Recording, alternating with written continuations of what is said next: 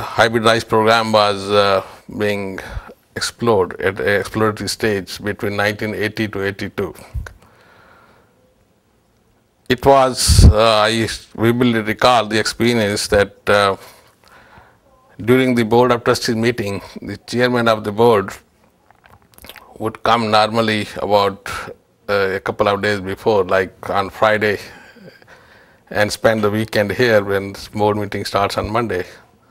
And I remember Dr. Clarence C was the chairman in 1981.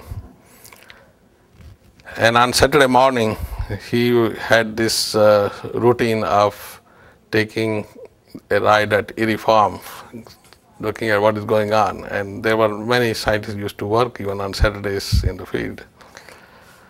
And that was the season in April 1981, I think that was the time, that I was trying to convince myself and also present the experimental evidence whether hybrid rice would be a practical option for the tropical rice farmers.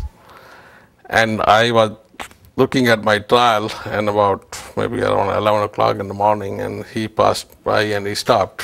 He saw me in the field, and he did know at the time Dr. Nyle Brady was the director. And he did know that IRRI was trying to explore about hybrid rice, and everybody was asking IRRI about hybrid rice.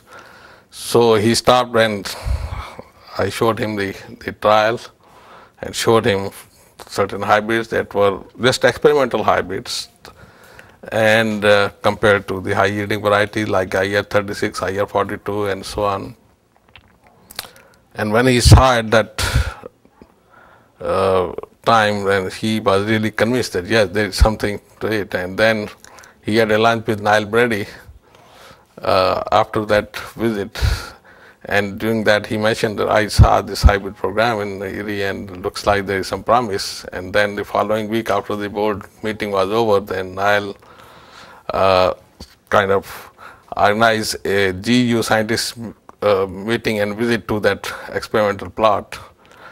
And I think that was a kind of turning point when the management as well as the Board of Trustees got convinced that yes, this is something serious, that we should make a commitment.